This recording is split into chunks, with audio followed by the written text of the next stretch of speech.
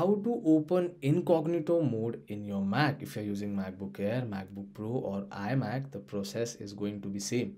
Now for opening a new private window or incognito mode, there are few ways which you can follow. First, let me open, let's say if I open Safari browser first.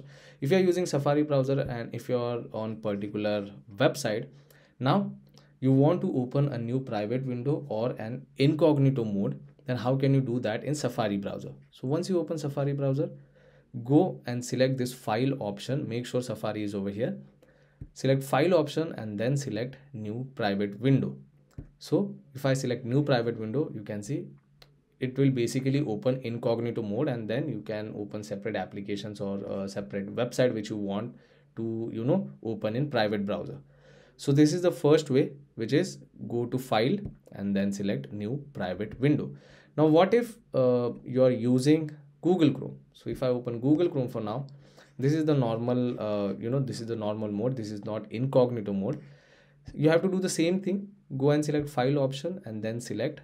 This time it won't show you the private window option. It will show you new incognito window.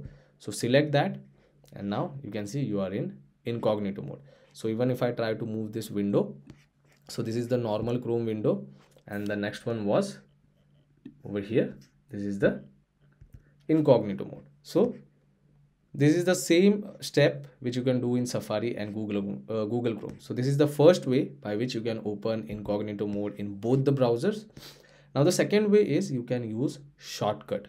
Now what is the shortcut to open incognito mode? It is simple. You just have to press Command plus Shift plus N to open incognito mode. So now this is the private window and this is the normal window. So the same shortcut will also work for Safari browser. So I have opened Safari over here. If you want to use shortcut, so this is the shortcut, Command plus Shift plus N. So if I press that, you can see private browsing is open now. Again, this is the private window and this is the normal window. So this was the second way by which you can simply open incognito mode or private window in your Mac. Now the third way is, if you find the application over here in dock, you can just simply right click over here, and from here you can directly select incognito window, or if you're using Safari browser, tap two fingers or right click on your trackpad and then select new private window. It will open the private browsing. So these are the three ways by which you can simply open incognito mode or private window in your Mac. I hope this video was helpful. If it was, then don't forget to subscribe to my channel. I will see you all in the next one. Thank you.